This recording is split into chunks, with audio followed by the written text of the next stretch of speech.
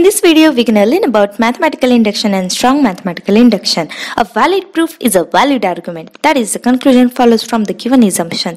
So, there are three proof techniques are available: direct proof, proof by induction, and proof by contradiction. In direct proof technique, we just write all the values present for your given equation and we just sum up and we just conclude. So this is a direct proof. Just focus on mathematical induction in this lecture. So a mathematical induction is also called as a simple mathematical induction. Mathematical induction is a special way of proving the things. And wow, how we solve this? It has only two steps. Base case, it is step 1. It shows that it is true for the first one. Means whatever value you are given with your equation, you will always pick the first value and you will try to show that that is true. And then is the next step, that is called as the induction step. This is step 2. You show that if any one is true, then the next one is true. And finally you conclude then all are true. What is the meaning of that? Let's just focus on what does this mean. If I say this is the ladder, I have to reach from this place to this place. If I have to show this, then we will just follow the step 1, kth step, and k plus 1 step, and we will conclude. So this is about the mathematical induction. So how we perform proving of this thing on your any of the equation given. So in just step 1, we usually, it is very easy, we just have to prove it is true for n equal to 1. If your equation is having 1 as a first value, or if your equation having 0 as your first value, or whatever first value you are having for that particular equation or nth range, then that will be given depending on your problem.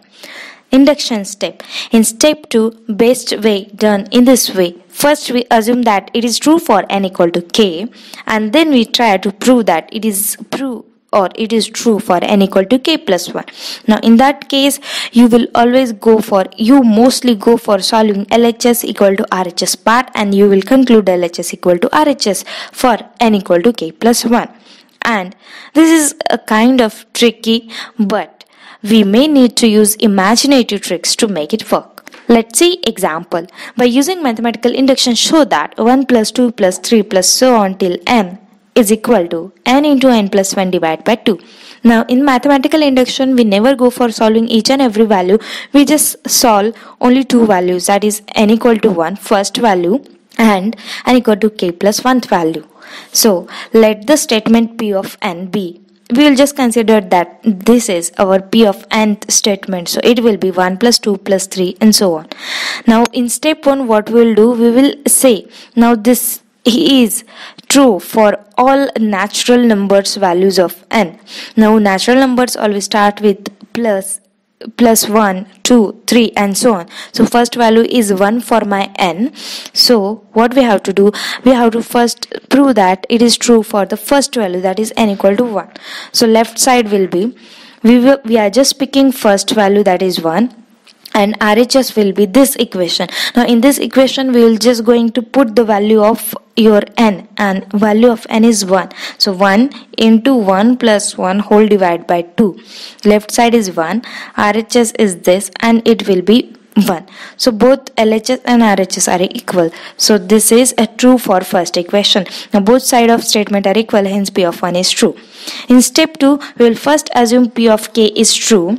We will just write the equation in this k format. Whatever we have equation, that is this equation will be written instead of n, you will just replace it with k, and this will be called as p of k. Now we have assumed this is true, and we have to show that p of k plus 1 is true by adding k plus 1. Now here for this, we are just adding k plus on the both side. Now in this equation, what we are doing, on LHS we have added k plus 1, and on RHS we have added k plus 1. Now we will try to solve the RHS first and then LHS. Now this will become, now we are solving RHS part. Now this will become k into k plus 1 divided by 2 plus k plus 1. This will become k plus 1 into k plus 2 divided by 2. And this can be elaborated. Now this is known to us. This is k into k plus 1 divided by 2 plus k plus 1. So when we will solve both LHS and RHS, we will get that LHS equal to RHS. Then we can say which is the statement P of k plus 1 is true.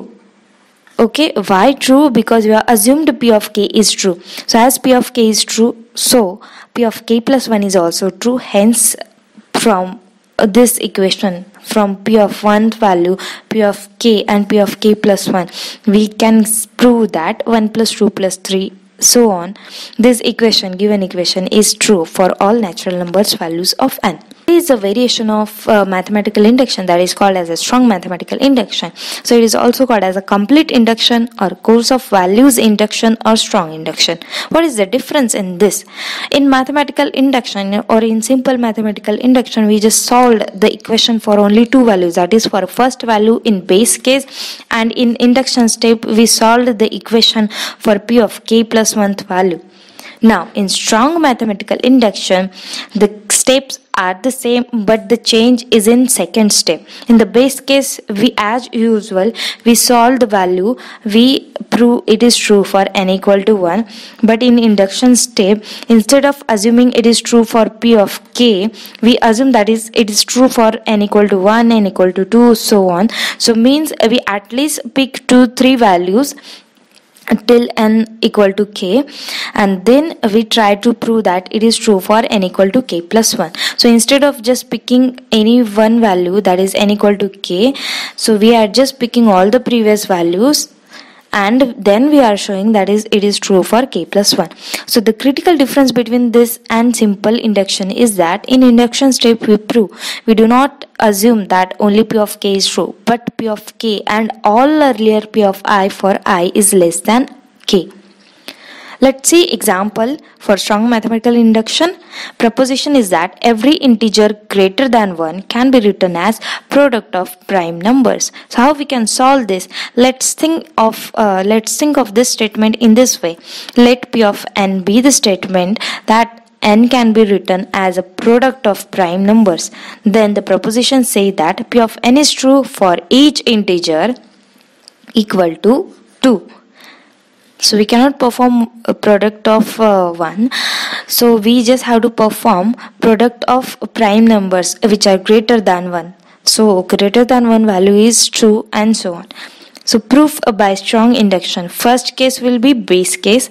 You are assuming that is true for first value. Yes. Now your 2 is a prime number, so it is a product of a single prime. So that is a product of single prime. And next step will be strong induction step. Now we have to solve that is true for all the values which are present in between 2 to k. So suppose for some k greater than equal to 2, that each integer n with 2 less than equal to n less than equal to k may be written as not only n equal to k but product of prime. How we can write this is a product of prime. For each and every integer we are proving that. So we need to prove that k plus 1 is a product of prime. So in strong induction step, what we are doing, we are just considering two cases. Suppose k plus 1 is a prime. We have to prove only that k plus 1 is a prime. Okay, why we are doing this? Because we have assumed that all the previous integer are product of two prime numbers a and b. Then if k plus 1 is a prime number, then we are done. We don't have to prove. But in the second case, if that is not a prime, then we have to prove that is a prime. So then by the fact stated above, there exists integer ab which is lying between 2 to k such that k plus 1 is equal to a into b. By the strong induction hypothesis, since 2 is less than equal to a, now there is element which is present between this 2 and k range. First element is greater than 2 and second element is less than, that is b is less than k. So both ab are product of primes. Thus k plus 1 value will be a into b is a product of prime. So this is about the strong induction.